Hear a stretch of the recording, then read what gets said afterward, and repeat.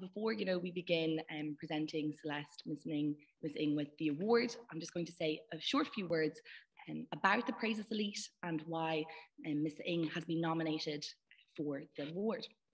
So the Law Society was founded in 1933, and for 88 years, the Society has strived to provide its members with opportunities to socialise, to engage in discourse, and of course, to experience new phenomena. The Praeses Elit Award is an integral part of that endeavour.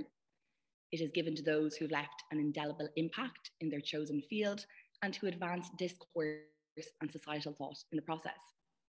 The award was founded by Mary Robinson, former auditor of the Law Society, and of course, the first female president of Ireland. Rarely bestowed, previous recipients of this award include Gloria Allred, Sir Bob Geldof, Patrick Dempsey, and Samantha Power, to name but a few. This year, in particular, the Law Society wishes to place an emphasis on empowering students, not only in their in their careers, but also in their everyday lives. And it is for this reason that Miss Celeste Ng has been nominated for the Praeses Elit Award. Miss Ng is an internationally acclaimed, award-winning writer whose talent, honesty, and humility make her a role model. Her fiction and essays have appeared in the New York Times, The Guardian, and many other publications. She is a recipient of the Pushcart Prize, a fellowship from the National Endowment for the Arts, and is a Guyme Fellowship, among other honours. Apologies for my pronunciation. It's a little bit shaky. That sounds so much nicer than it doesn't, when we say it every year. I don't know about that. Maybe that's because I'm pronouncing it wrong. But the phenomenal success, Celeste, of your work has transcended to Hollywood screens, as your most recent novel, Little Fires Everywhere, has been adapted as a limited series, which I have greatly enjoyed. Miss Ng inspires crucial conversations about race, identity, and cultural discussions that have been invaluable to not only our members, but young people across the globe. It is our privilege to welcome Miss Ng to the Law Society today and to virtually present her with the Praeses Elit Award. Thank you so much, Anne, and thank you so much to the Society for inviting me today. I'm really very honored, and it's a thrill to get to talk with you, even virtually in this way. I feel like I need to tell you that when I told my mother that you nominated me for this award and that I'd be speaking with you, she was so impressed and so thrilled. And then after a moment, she paused and looked at me with some concern and said, they know that you're not Irish, right? And I assured her that I was fairly sure this was the case. But that's actually one of the reasons that I'm really honored and delighted to be here and talking with you today, because when I started writing, I wasn't actually sure if anyone would care about these books that I was writing about families who were living in small towns in Ohio, even families who were in small towns in Ohio. I didn't know if they would care about the stories that I was telling.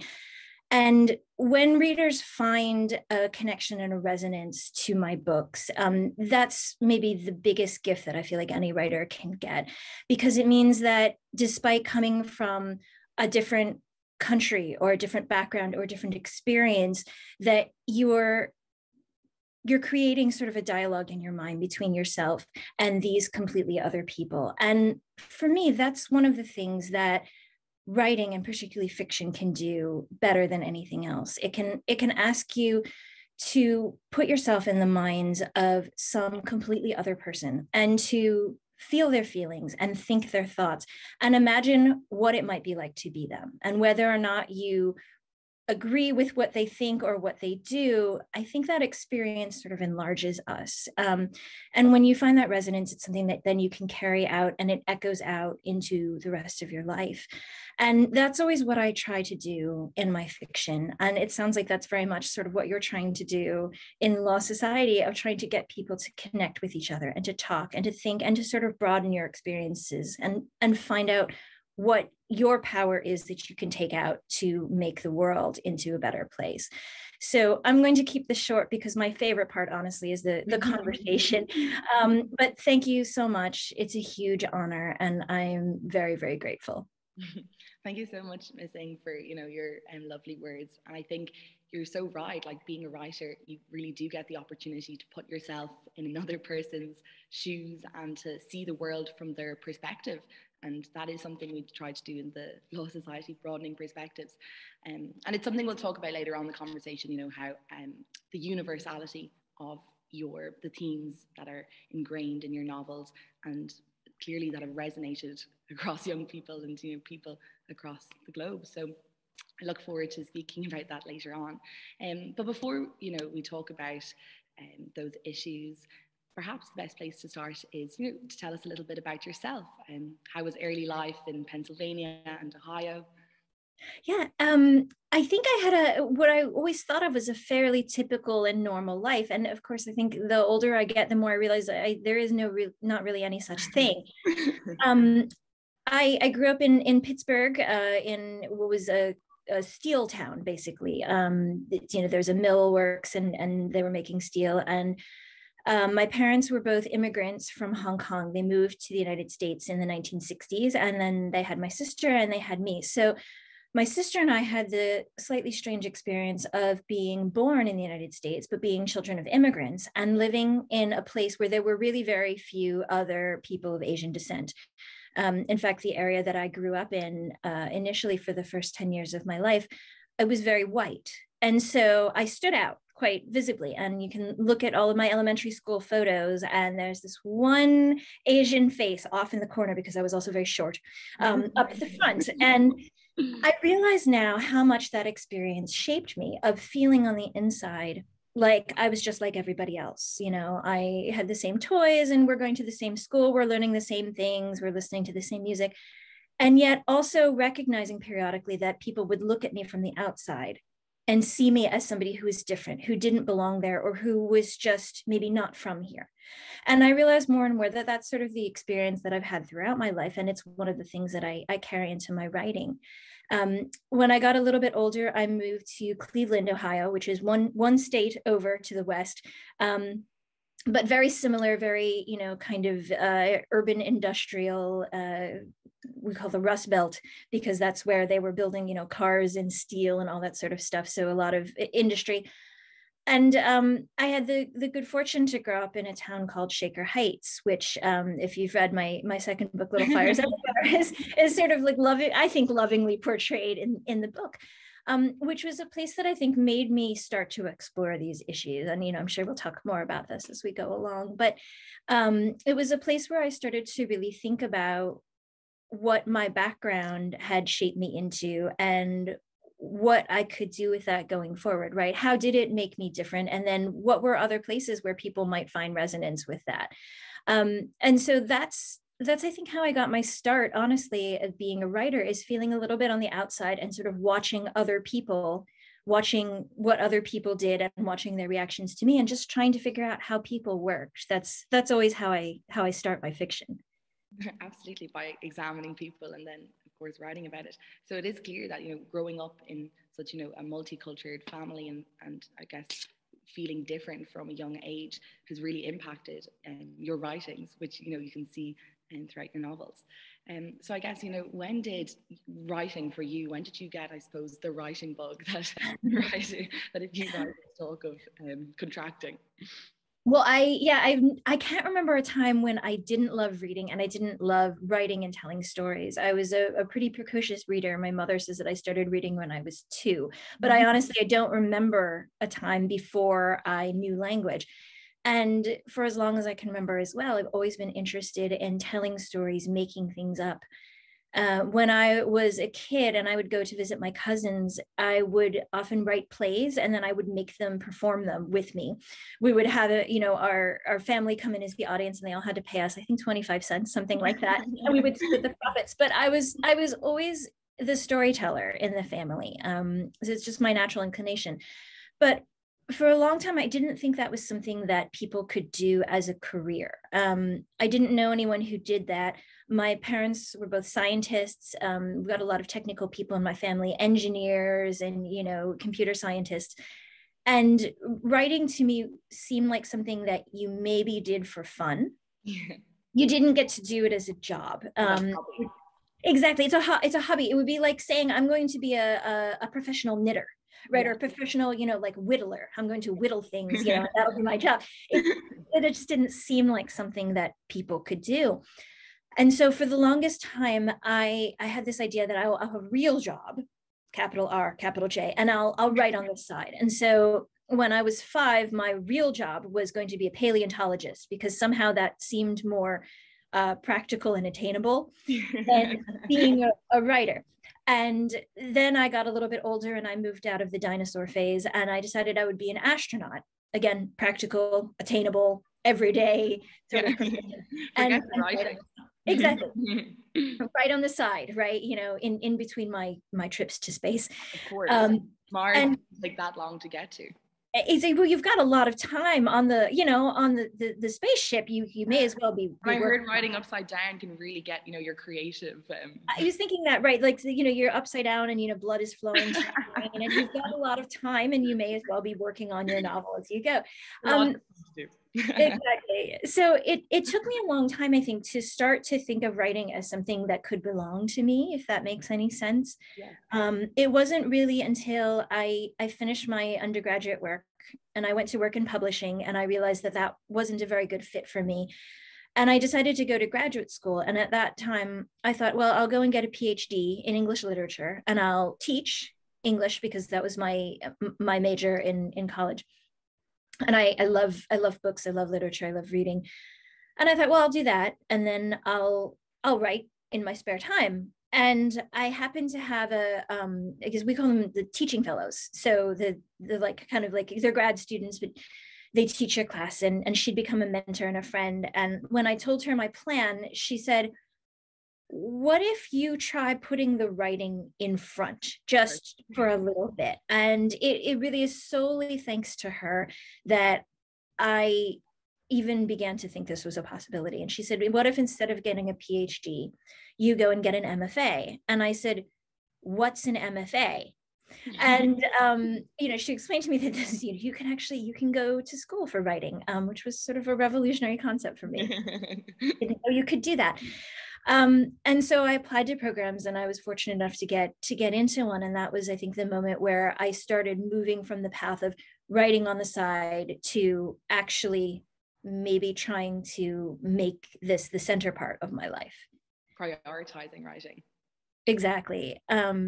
I think it's something that, especially in creative fields, it feels like a big leap to do, because you don't have a sort of job security, right? You don't, if you go through medical school and you don't horribly mess up, hopefully someone will be willing to hire you on the other end, right? To be a doctor, to treat patients. It's true of most professions. If you go through the training, there'll be some kind of job for you on the other end. And that's so not true in creative fields. You don't have any guarantee of success. And even if your work is good, there's no guarantee that it will find its audience. And so I feel very lucky that I was able to do that. That you took the leap. Because absolutely, I think from a young age, we're very much ingrained that we have to go to university to become something, Yes. Where my parents always said, so, and what do you want to be? Or like, what course are you going to do to get this degree that will allow you? So I think absolutely to take the jump, and look, you're a stellar example of how that the rewards that you can reap from, going, I suppose, with a gut instinct, would you say you had, that you wanted to be? I think so. I mean, I think that's the nicer way to look at it. The less nice, or maybe more brutally honest way, is that I couldn't help it. It's almost like an addiction in some ways, is that I would always be sitting there and writing stories in my mind. So if I was at my job and I was bored in a meeting, I would sit there and I would look at the other people and I would start imagining what their lives might be like. Or I would think of something that I'd seen on the train or on the bus, and try and figure out what the story was. For me, that's often how I approach a story, is through a person, through something that I don't understand. Or I think, why would they do that? Or what's happening there? How did we end up in this situation?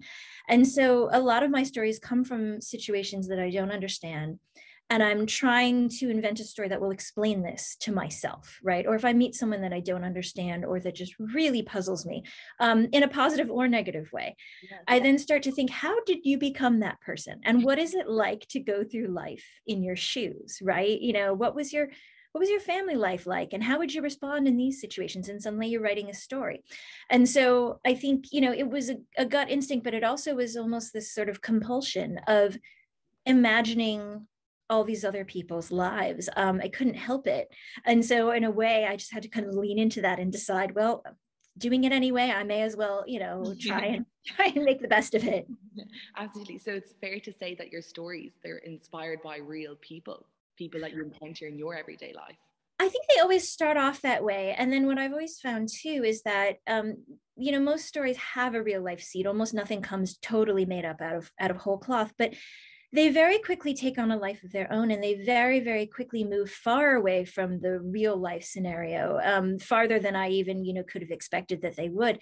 So, you know, to take an example, my first novel, Everything I Never Told You, it's about a mixed race family. The father is Chinese American and the mother is white, and they're living in a small town.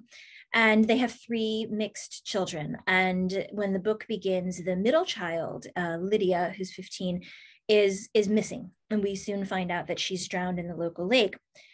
The root of the story comes from something real, but something very different, which is that my husband had a friend when he was growing up who, when he was, I don't know, maybe about 5 or 6, was in the backyard and pushed his little sister into the pond in the back. And I don't think it was very deep. Her parents were there. They pulled her out. She was fine. He grew up to be a perfectly lovely person.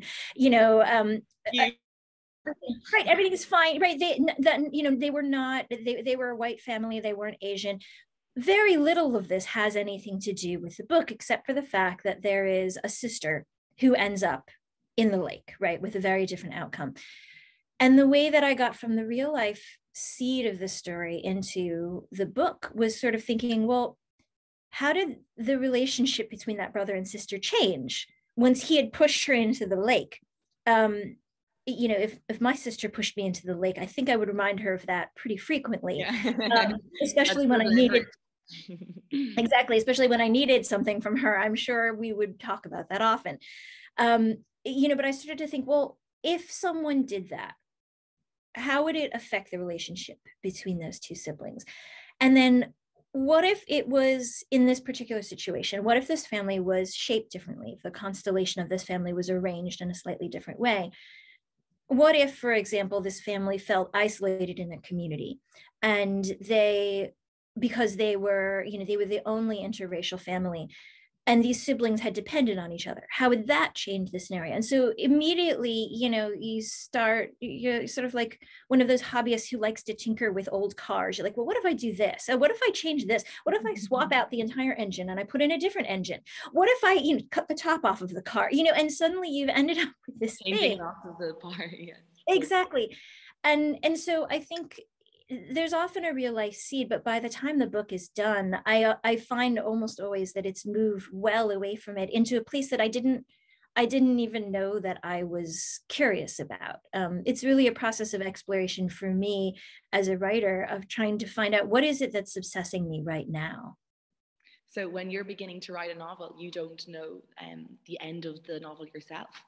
I don't know. I have an idea of where it might go, but it often doesn't go there at all. I think about it as sort of like taking a road trip. You know, you've got a general destination in mind, and maybe you've got a rough route. You know, I'm going to go on this highway, and we'll stop for lunch, and then we'll get there. But along the way, you often find, you're like, oh, that looks interesting. Oh, here's someone selling, you know, having a yard sale by the side of, let's just pull over and see what happens there. And then often you end up realizing you didn't actually want to go to that place in the first place.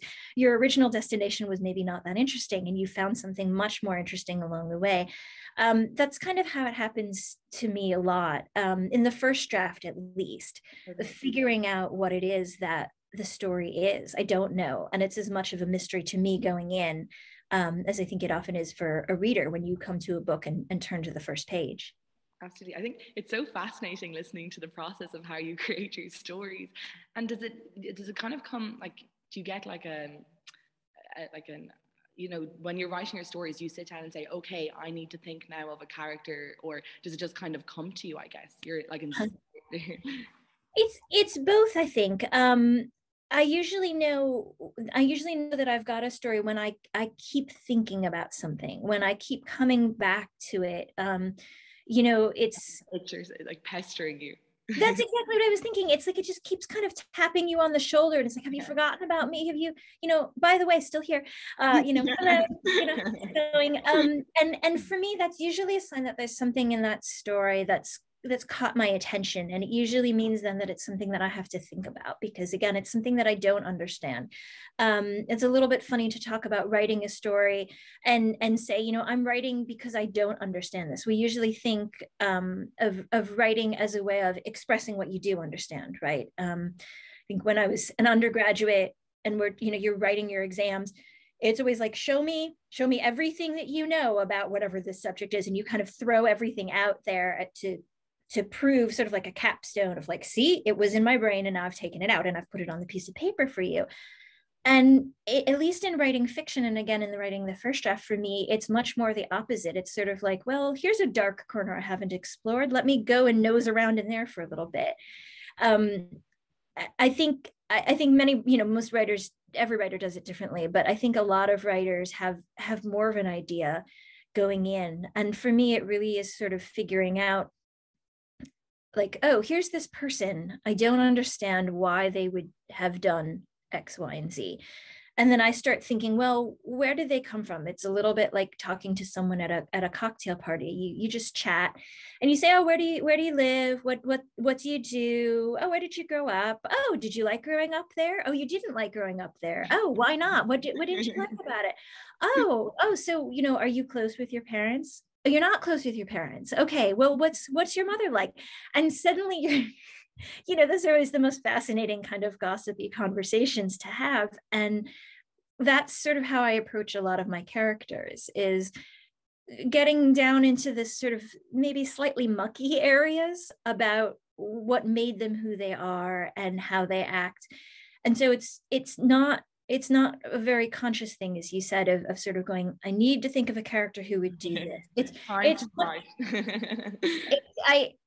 I know there are writers who do that, and I sort of wish I was one of them, because it seems like it would be much more efficient to have a plan.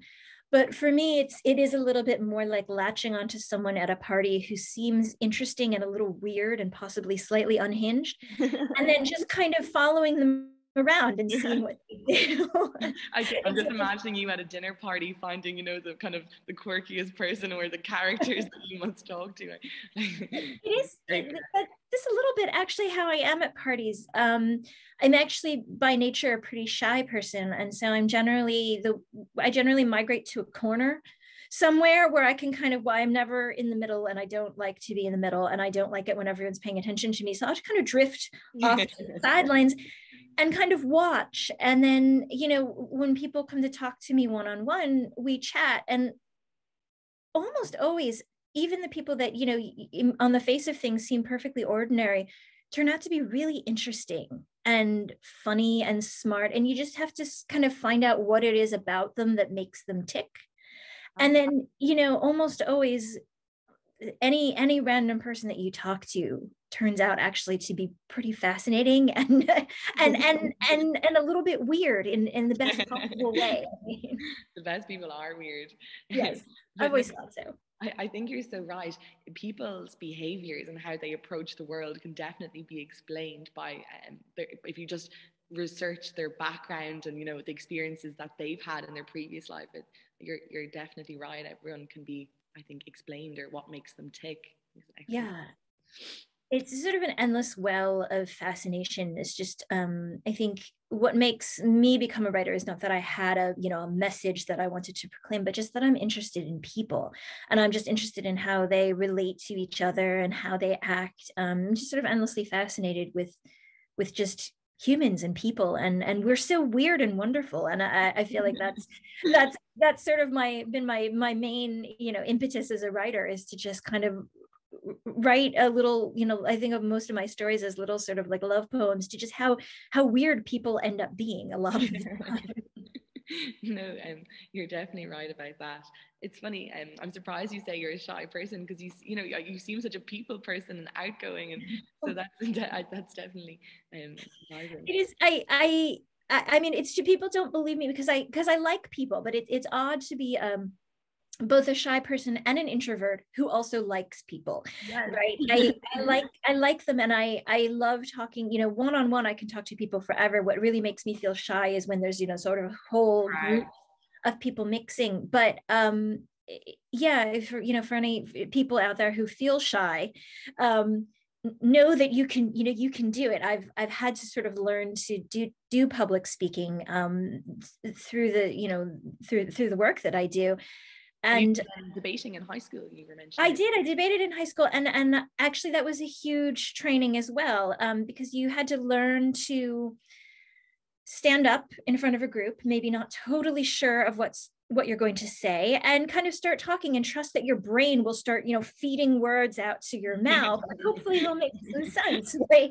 But it was good practice. You have to do that, every tournament. You just get up and, you make 2 or 3 speeches per round, and then you do it again. And if you mess up, you've got to do it again in a couple of hours. So it's definitely a skill though for public speaking. Obviously we have to practice quite a bit as well with law, but I know sometimes, especially when you're starting off or haven't done it for a while, you stand up and you're kind of like, what am I even saying right now? My brain is... It is. There's a moment I remember, especially when I was debating, where you start going like, okay, words are definitely coming out of my mouth right now. Yeah. I'm not sure where they're coming from. So it's all right. Okay, we're going to follow this along and keep going. Especially in debating, when I think part of it is a lot of it is building up that muscle of trusting that you do know what you're saying, right? Yeah, you're trusting, you're learning what you're saying, but you're trusting that your brain is going to keep up, and you're trusting in a way yourself that you'll know what to do, and that you do have these thoughts, and that you can find the words to put them out. I think that debating, and then also later on having teaching experience, are sort of the biggest things that I don't want to say help me overcome my shyness, because I think I'm still a naturally shy person. So the pandemic in some ways has been great in that I didn't interact with people. But it was helpful in sort of learning, like, oh, when I need to speak publicly, I can do it. Right. Absolutely. Yeah. Absolutely. Having that confidence, definitely. So I'm saying, how then did you go? So you did your MFA. How did you go from there to, your first best-selling novel, Everything I Never Told You? I like this question because it from the outside, I think that kind of journey always seems quite quick, right? It's sort of like we were talking earlier about, the preparations that you feel like you need to do. So you go to university, then you get your Master of Fine Arts degree, then you write the book, and then you publish the book. And it sounds so orderly. Mechanical. Stops on the train, right? You just go 4 stops and then you get off. Yeah.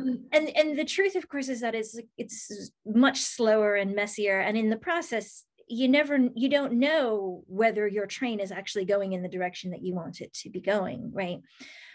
So I finished my MFA, and then I moved back to Boston, where I live now, where I am now. And I started writing, but I also had bills to pay and things like that. So I was doing some freelance editing work, editing and proofreading, because that was something I had experience in, and I could work it around my writing time, and I could work my writing. Publishing. Before your MFA, you worked in publishing, was it? Yeah, I worked in publishing. I worked in at a textbook publisher, and then I worked as a proofreader. So I would get the giant math, science, and business textbooks, and I would have to go through and proofread all of them. But it's a useful skill. So I started, I was working as a proofreader, and while I was working on the draft of my first book, and it took a really long time. I finished my MFA in 2006, and I didn't finish writing the first book until, what was it? I guess it was in like 2012. So it was a long wait, and I was doing other things, and I had my son partway through that period. But there's definitely a period where I wasn't sure if I was ever going to finish this book, and I wasn't sure if I would ever, if it would ever be published. And so looking back now, it seems like, oh, this was the orderly progression, right? You know, you get the degree and then you work on the book for a while and you revise it and you find an agent and you submit it to publishers, and then one of them will take it. And it's helpful to me to look back now and remember that none of that was foreordained. And at the time, I was never sure if I was ever going to, you know, to finish anything. And so a lot of it really is sort of finding ways to keep going. You know, whatever you end up choosing to do, you don't know if you'll be successful, and there aren't always easy, you know, spottable signposts forward route. Exactly. You don't know. And so part of it is finding other ways to keep yourself going and other reasons to do the work other than, I hope this book will be published one day. That might be the goal, but I had to make peace with the idea that I was writing it not just to be published, but that it was something that would matter to me, even if it never got published. That it was just something that I needed to work out for myself, or that I needed to articulate for myself. And shifting the focus to that, I think in some ways made it easier, because I went, well, if it never finds a publisher, or it gets published and no one ever reads it, and it is immediately put into the wood chipper after printing, you know, straight from the printing press into the wood chipper. Yeah, at least experience. Exactly. Like at least I've figured something out. There's something here that I'm trying to figure out for myself. And so that the process of, to answer your actual question, the process of how I got from, you know, finishing my degree to the first book was a lot of just kind of slowly chipping away at things. I found a writing group, and we would keep each other going. And part of what we would do was not just cheerlead for each other, but also just kind of remind each other why we were doing this job, so to speak, the job that none of us were, you know, supporting ourselves by or anything like that. Why Mars wasn't the route you went in the end. Exactly. You know, and to think about that. And I would write short stories and I would publish them along the way. I would meet other writers purely as a fan and just talk to them and become friends with them and learn a lot from them. And so I think along the way, a lot of it was just sort of kind of bootstrapping my way along. And I had a lot of help, but a lot of it is figuring out, you know, what is it that you're trying to do in whatever you pick, and then just kind of doggedly setting your sights on that, and you keep on kind of climbing towards that as best you can. Absolutely. I think, yeah, no, and you clearly, your personal experience, or I know your first attempt wasn't, it was a best-selling novel that has won so awards. So that was, you know, I think the process was probably worth it, no matter, you know, how long or not straightforward it seemed at the time. Yeah, I feel very lucky, because again, when the book came out first, it came out and it was a little debut novel, and it was fine. And then at some point later in its life, you know, Amazon highlighted it, and then people started to find it, and it took off from there. But even the process of that first book, which is remembered as this sort of instant bestseller, it wasn't really, you know, it came out in June, and it wasn't until November that anybody actually really even started to buy it and read it. And it's sort of a useful thing to remember, that I think you're always sort of having to think about like the long term, because in the short term, you really don't know which direction you're going. It's only sort of in retrospect that you can see, oh, I was headed in this direction at all. And I think that's true, whichever field you're in, you have to kind of always think about the long-term process, and remember that where you are, you don't always know exactly where your feet are planted at that moment. Yes, absolutely. And, you know, is it a nerve-wracking process when you publish a book and you're waiting to see if it takes off or not? Or it is. It totally, truthfully, it is. It's almost the opposite process of writing a book, because for me, writing a book is very internal. It's very much, you know, it's probably clear from you know what we've been talking about. It's very much thinking about what I'm trying to say, or what it is that I'm thinking about, right? And to do that, a lot of times I have to kind of tune out the rest of the world. I have to kind of pretend that no one's going to read this. In fact, I got myself through writing the first draft of my book by telling myself, probably you won't even finish this, but if you do, probably no one will ever read it. And that was, you know, that was reassuring in an odd way, because it meant it's like dancing when nobody's watching you, right? You're not nervous about it anymore. You're purely just enjoying like, you know, the process or Exactly. And it's very much a process of sort of like tuning out the outside world. Then when the book goes out into the world, it's almost the opposite. You're suddenly facing outwards. You're suddenly, you know, talking to everybody. You know, people are asking you, so what does the book mean, or what are you trying to say? And it's a process in some ways of almost being a critic of your own book. And it is nerve-wracking because I think we writers are, I think, probably the least suited people to be critics of our own book. We know all the working, you know, it's a little bit like, you know, I don't understand how, like, if you're a pilot or a mechanic and you know how an airplane works, I would be terrified to go up in an airplane because you know everything that could possibly go wrong when you're up in the air, right? It's a little bit like that experience of, I know how this book was put together. It's very hard for me to think about it as a whole or to talk about it.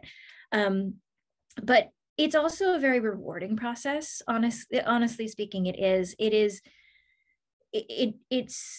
it's one of the most sort of moving experiences that I've ever had, to have someone who's read your book come to you and say, this meant something to me, or I saw myself in this book, right? Whether, you know, literally or just figuratively, like, I have this feeling. Resonated with me. Yeah, it's something your work definitely does, you know. And that's thank you. And it's a huge gift, honestly, because I think when you write a book, you don't know if anyone's ever going to hear it. A little bit less like some of the other art forms where there is a bit of performance involved, right? If you're a musician or if you're an actor, there will be an audience that is part of making the work. But for the writer, you're generally writing in solitude, and then it goes out into the world, and you don't know if this, you know, speaking of space, it's like the little signals you beam out. You don't know if anyone will ever receive them. And it is a truly humbling experience, quite frankly, to have one of those signals bounce back to you. And then when you have one of those signals bounce back and somebody says, oh, I understood what you were saying, and here's something, do you understand what I'm saying? I feel like it sounds so basic when you put it that way, but it feels very profound. And it is something that I feel extremely grateful to be able to get to do, is to share books with readers and then to talk with readers about them. Well, I think, you know, of course, your impeccable writing style and creative process are phenomenal, of course, contributed to your phenomenal success. But I would say that it's, of course, the universality of your the themes that you know, talk about in the book, from race, identity, family, this prominent, you know, feeling of otherness that is so clearly palpable from your main characters in, you know, Everything I Never Told You and Little Fires Everywhere. What the feeling of otherness, that again, just referring back to the start, that comes back, would you say, stems from your experience? Would you draw on your own experiences from childhood? I think so, yes. I think I draw on that feeling of, as I said, you know, feeling like you feel one way inside yourself, but then you recognize in certain moments that other people see you differently. And I think that's something that I experienced as an Asian American in places where there weren't very many Asian Americans. But I'm glad you talked about the universality, because I think it is something that most of us feel. We don't always recognize it, but we do feel it. You feel it often, for example, if you are the only woman in a room, for example. I suppose men often feel it if they're the only man, but that seems to happen less often, right? Or really any number of things. I think, like, there are many times that most people feel like they're on the outside, right? And if you can sort of see the kinship between the ways that you felt that and then the ways that someone else might feel it because of a completely different reason, I feel like that's a connection that's really valuable. That's that kind of empathy, I think, is sort of at the root of figuring out how to move through the world. And so I think you're exactly right that I draw on some of those experiences of feeling like I was an outsider, but I'm really glad if readers read them and go, well, I've never been the only person of my ethnicity in this place, but I have been the only person who did this. I have been the only person who was working class in a place where everybody else was sort of like upper middle class or professionals. Or I have been the only person who had a disability, or who struggled with a mental illness, or who felt insecure, or whatever. I mean, it could be anything, and it's often many things, right? And that's how it resonates with, you know, so many people, because I think we all can identify moments in our lives when we felt different or out of place. Yeah, and I'm so glad you said that, because that is one of the things that I hoped that, you know, I hope would come through in the book, is that sense. It doesn't have to come from something like race, but that same, you have a similar feeling, right? It's not that you have the same experience, but you can see the parallels between sort of how you feel and how someone else feels. And, you know, as we were saying at the beginning, I feel like that's one of the things that fiction can do really well, is it can really ask you to sort of sit inside someone else's thoughts and feelings and imagine that. And when you leave the book, hopefully you have a better understanding of both yourself and of what it might be like to be somebody else, right? I think, you know, in the past few years, we as a society in the world have been talking a lot about empathy and the need to have more of it. You know, I feel like it's like a muscle it's gone all flabby, and we need to, you know, kind of need to exercise that empathy. Exactly. But I think it's true in that, you know, a lot of the things that we're struggling with, I think, are because people end up seeing other people as completely other, foreign, nothing like us, right? Foreign, whether in the sense of literally from another country, or foreign is just different from me, not like us, right? And the separation into the us and the them. And human beings, I think we kind of fear that sometimes. Yes, absolutely. I mean, I think fear is such a big part of it. And the more I think that we can kind of puncture holes in that membrane between this idea of an us and a them, the more that we can kind of see commonalities, and the more I think that, like, I just think that's so important to our humanity, to not see people as completely alien and different and unreachable creatures, but that even if we have a different background, or we come from a different place, or we think different things, that there is something fundamentally similar between us. I feel like that's something really important to hold on to, especially in the times that we're living in now, where, at least over here, I'm not sure how it is over by you, but there's this sense that we're splitting more and more into little kind of isolated factions that don't talk to each other, and that pandemic really ignites that, or reinforces that. Absolutely. Yeah, because we don't get to see each other and connect in sort of everyday, ordinary ways. It's much easier to feel like, you know, you're in your own kind of private little state, and people who are outside of it are living in a completely different universe. And I worry about that. And so I hope that as a fiction writer, I can do a small part in reminding people that there is more world.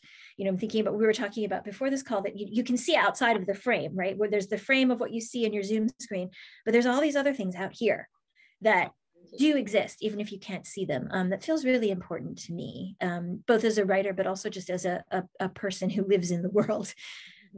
No, I definitely, though, from the sense of your novels, you definitely, like, for example, Little Fires Everywhere, you come away from the novel and you really kind of think, I found myself looking at, you know, like everyday people and asking, maybe, why is that, you know, lady a bit grumpy, or why did she cut me off so short, you know, maybe. Yeah.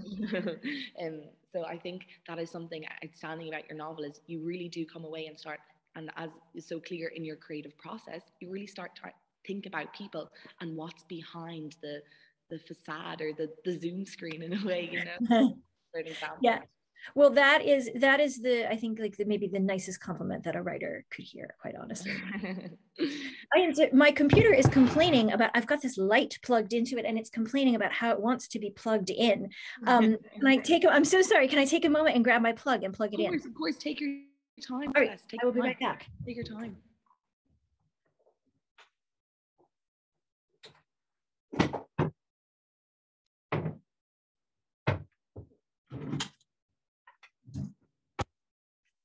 I don't know if all the students will see this, or if you'll cut the middle bit out, but if the members of the society see it, look, it happens to everyone. Everyone's battery runs out at extremely inopportune moments. The those light sources, though, as well, they really, like, I think that's what it is. I don't usually have the light on, but it's really gray out today. No. Where am I going to plug this in? It's working lovely because the lighting's Oh, lovely. good. It's so great. It's so gray out that I felt like I needed to plug it in. Now, where am I going to plug in my computer? Yeah. Shall I unplug? All right, I'm gonna unplug this one. It's always a dangerous process when you get the plugs and you're kind of thinking, if I plug this one out, what's going to turn on? And suddenly you're in the dark, right? And you're like, oh, all right, we're charged up now. Okay. So again, I'll leave it to you if you decide to cut that out. Totally fine. If you decide to leave it in, and I feel like then everyone will be like, here we are. We're all being human together. This is exactly life in the pandemic age where you're like, oh, computers run out of battery. Yeah. We should be all set now because now I'm running off of power. So brilliant. Sorry. And we're back. So I think my next question for you is, in addition to racial, I guess, and cultural issues, your novels also look at this issue of belongingness and identity in general. In your novel and Everything I Never Told You, it is clear that there's an intergenerational conflict that feeds into the tragedy of the book. Like, do you believe that our parents, I guess, we're shaped by our parents and the pressures that they exert on us? I think we are, not necessarily consciously. I don't think they're doing it on purpose, but I think we can't help it. I think they can't help but sort of transfer some of their anxieties and their fears, but also their hopes and their dreams onto us. And I think we can't help but shape ourselves by them. Either we want to, if we love our parents, we want to become them in some ways. And then in other ways, in other ways you go, oh, I don't want to do that. I'll tell you that I'm at the age now where both my sister and I are turning into both of our parents in completely different ways, and not in the ways that we expected, right? But you kind of can't help it. And now that I'm a parent, I also sort of recognize that as soon as you start parenting a small person, you start imagining, because you can't help it. You start going, oh, you're so good at building with those blocks. Oh, maybe you'll become an architect. And you start going, oh, I'm projecting so many things onto them. I think you can't help it, but I think the key is always to sort of remember that you have an idea, but it may or may not be the idea that they have, right? It's in a way, it's a little bit of sort of a humility that you have to keep, of being like, this is my guess, but I might be completely wrong about that. But I think, to go back to what we were saying earlier, I do think that, the environments that we grow up in, they shape us, whether we realize it or not. The place that you grow up in, the people that how you communicate, all of those things end up sort of shaping the person that you are. Maybe not all of it, but there's always going to be some part of that that's influencing you there, I think. Absolutely. I think, there's a whole debate, nature and nurture, but it probably is such a, it's a combination of the both, and nurture is so, it has such an impact, as I've known from my life, and I can, from listening to you, has had on you and your writing as well. Absolutely. So I guess, Ms. Ng, I'm after grilling you. So on a lighter note, I suppose, congratulations on your new novel. Oh, thank you. So that's very exciting. That's being published in October this year? Yes. Okay. Have we any thing to look forward to, or sneak peeks, or? I hope so. It's early days yet, so I'm hoping I've just finished doing the edits of it, and so I've been sort of locked in this office actually with the book. It's the story of a young boy. He's 12, and he's looking for his long lost mother. He receives a message from her in the mail, this mysterious letter that kind of draws him out into the world to find her. And of course, the answer to finding her isn't just in the clues, the detective hunt along the way, but in a lot of ways, remembering the time that they had together and the things that she passed on to him, and trying to understand who she is. So a lot of it is, I think there are similar themes to the ones that always obsess me, that come up in my earlier books. These questions, like you said, about what we get from our parents, what our parents pass on to us, and then what things get lost in translation along the way, I guess, maybe, right? Things that we don't understand about our parents that we are trying trying to understand and maybe failing to understand. The questions about sort of finding your place, because the boy at the center of this book is mixed race. His mother is a Chinese American and his father is white. Figuring out also sort of about how to take the things that happen to you and transfer them out into the world. Is it, to put it in cliche terms, is it possible to make the world a better place? And how do you do that? How can one person actually do anything? I think those are the questions that I keep coming back to. And so those are some of the questions that hopefully the book will be raising for readers as well. Well, I look forward to reading it, and as do many of our members. So thank you so much, Liz Ng. And thank you for being so patient, and once again for, coming here today. I have one last question for you. And after, your phenomenal success, very a fascinating life, as we've heard, in the past 40, 50 minutes, I guess, have you, any words of wisdom to impart to our members? Oh gosh. I guess the best words of wisdom I have, honestly, are, I think, try and find something in your life that feels important and essential to you, and just keep using that as sort of your guiding star that you follow.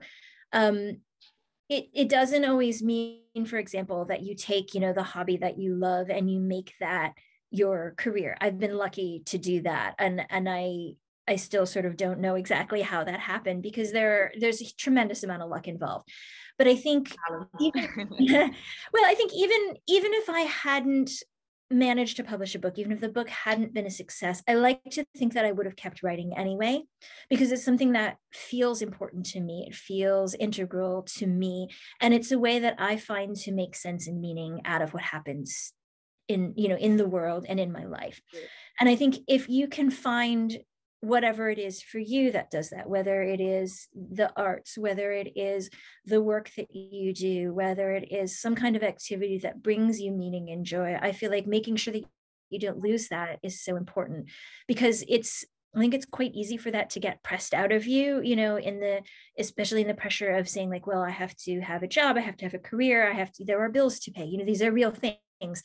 But I think to kind of keep a little tether to those things that make you feel like yourself, and that make you feel like this is part of your being, whatever it ends up being. If it is, playing music, if it is, sometimes it's particular people that you can count on to kind of ground you and help you figure out how to align yourself. I use the metaphor of it being your guiding star, but I think it's a good one, which is that if that's the direction you're headed in, you can figure out which way you're turned, right? You might go, oh, I'm completely turned around because I need to go that way. I think especially when you're starting off, in your career and in your adult life, it's very easy to lose sight of that. And it's something that I think I wish I had been reminded of at that age, to go, actually, it's okay for you to have that thing in your life, and remember that, and don't lose that, because that seems important. So I guess that's the best advice that I have. Well, that's brilliant. I'm remembering every word here. I really mean it. Thank you so much, Ms. Ng, for your time. And undoubtedly, it can't be disputed, you've made such an indelible impact on writing and on people's lives as a whole through the issues that you discuss in your book. So I thank you on behalf of our members, not only for your time, but for your writing, and for all that you have contributed. Well, thank you so much. It's truly an honor, and also just a genuine delight to be here. So thank you so much. Well, thank you very much, I think. I won't take any more of your time. And again, if you're in Dublin at any stage, please do give an email. And we absolutely will. Book of Kells tour. I absolutely will. I will get to see the Book of Kells one day. We'll skip the queue this time. That'll be wonderful. Ruth's got good contacts. Oh, good. I will take you up on that. Thank you so much. Thank you. Have a good day. Thank you very much. Thanks, you too.